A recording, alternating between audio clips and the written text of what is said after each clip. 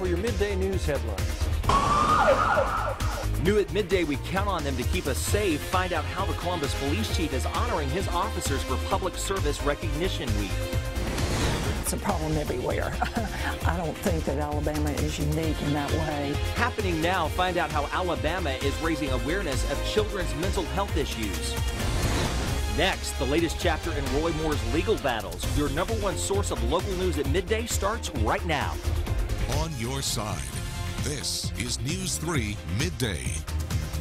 Good afternoon, everyone, and thank you for making News 3 your #1 local news source at midday. I'm Greg Lloyd.